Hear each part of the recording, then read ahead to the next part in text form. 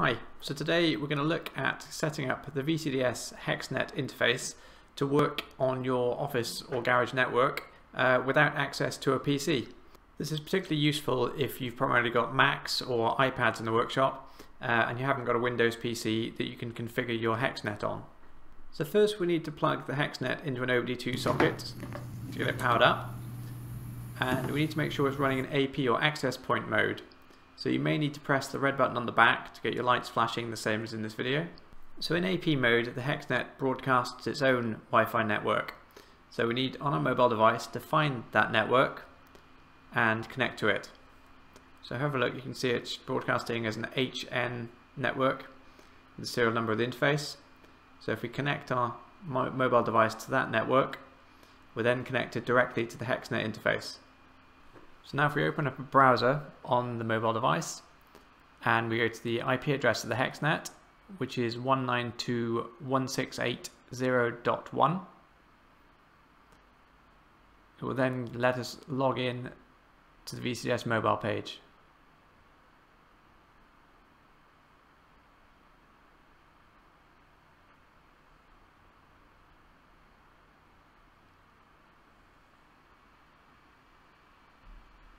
Okay, so now we're on VCDS-Mobile and we can type in the password, which by default is the word password, small letters. And now we've got access to VCDS-Mobile. So from here, we're going to click on the options button and then scroll down to network options. So now we're going to create a profile for the workshop or sort of house network that you want to use. So click on empty profile and advanced config. So now we need to type in the name of the network that we want to connect to.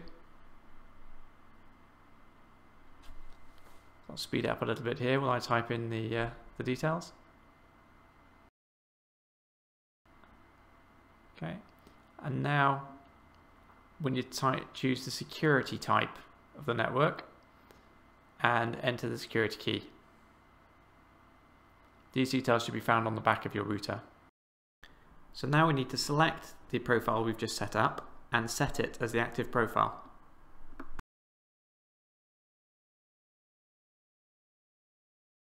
So we'll lose the connection here because it's no longer broadcast own network, it's now connecting to the router. So we can confirm this by having a look at the lights on the back of the interface.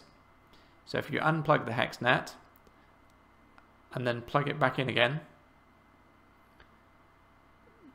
the lights should flash similar to those shown in the video now.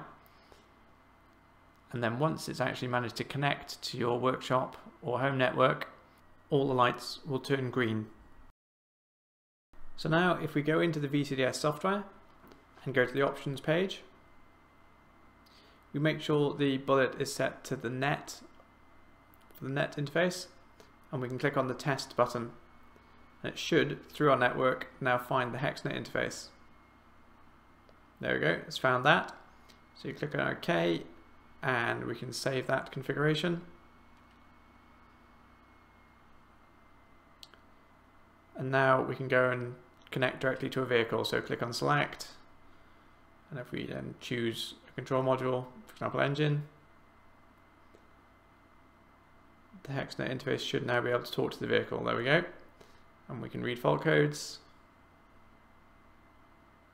and the HEX-NET is now working wirelessly. So you can access it from a browser on an iPad or other mobile device, or through the VCDS Windows software. Okay, well thanks very much for watching. If you've got any other questions, please contact us at gendan.co.uk.